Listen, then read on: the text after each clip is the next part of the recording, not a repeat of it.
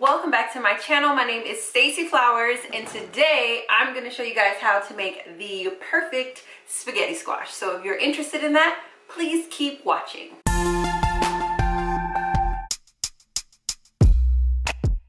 First things first, you want to take a fork and pierce all sides of the spaghetti squash. This is to prepare it to go into the microwave for about 3 to 5 minutes. We put it in the microwave just to prepare it and make it a little bit easier to manipulate with the knife. At this point, you're more than welcome to cut the spaghetti squash in half. I prefer my spaghetti squash noodles to be longer, so I like to cut it on the side into smaller circles. About 4 cuts does a perfect job for me. After you get the spaghetti squash all sliced, you want to take a spoon and just pull out the insides. I'm sure there's something amazing that you can make with the inside, so I'm experimenting now. Stay tuned.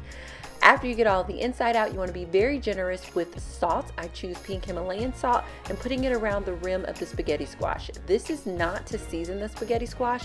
This is to draw out all the moisture of the spaghetti squash prior to baking. It makes the texture phenomenal. I mean, look at all this moisture. Then you want to take your paper towel and just wipe off the excess salt, as well as patting it dry from any moisture. Transfer it to a baking sheet and then put it in the oven on a preheated oven of 400 degrees for about 35 to 50 minutes, depending on the size of the squash.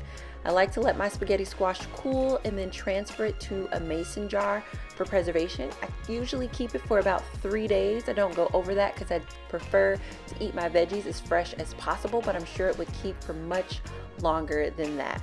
Then when I'm ready to prepare it, I take a large skillet, a Little Miss dash, spicy and regular, a dash of olive oil, and then I toss in my spaghetti squash, just pulling apart the strings. Again, I like them nice and long.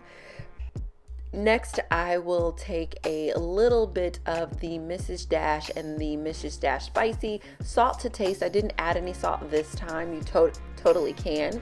And then you saute it. The texture is perfect. Some of the noodles will be a little bit crispy, but overall they'll be nice and warm.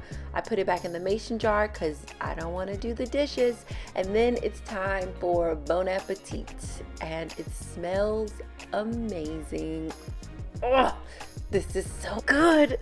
So this doesn't seem like very much food, and it's not. I normally would put some vegetables with this, but I just wanted to show you how easy it is to cook up delicious spaghetti squash. But I love this. It's a light, very filling, pasta-like dish, and I think one of the things that I love about spaghetti squash is that it literally takes the flavor of anything that you prepare it with.